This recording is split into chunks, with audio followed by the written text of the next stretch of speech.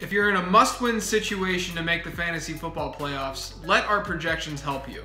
Here's what our algorithm thinks is going to go down at the quarterback position in Week 13. We'll begin with the guy we've been talking about for the last 3 weeks, and that's Colin Kaepernick. Fresh off a 113-yard rushing performance, Cap gets a Bears secondary that ranks 12th worst in the NFL according to numberFire's schedule-adjusted metrics. Kaepernick's now averaged 62 rushing yards per game since becoming the 49ers starter a month and a half ago, finishing as a top 9 quarterback in each of his last 4 games. His rushing totals alone give him the equivalent of 1.5 passing touchdowns as his floor, meaning he just needs to give you 150 to 200 yards passing and maybe a passing touchdown to really be a worthwhile starter in fantasy football.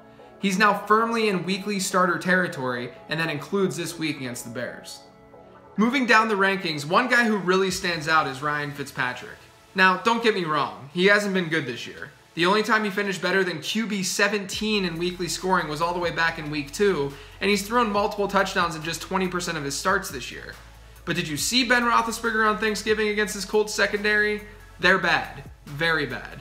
They rank 31st against the pass according to our numbers, and since Week 4, they've allowed Blake Bortles, Brian Hoyer, Brock Osweiler, and Nick Foles, who played just part of the game against them, to post 16 or more fantasy points. That should give quarterback streamers some hope for Fitzpatrick, who has a better than normal floor this week at home on Monday night. For numberFire, I'm JJ Zachariason.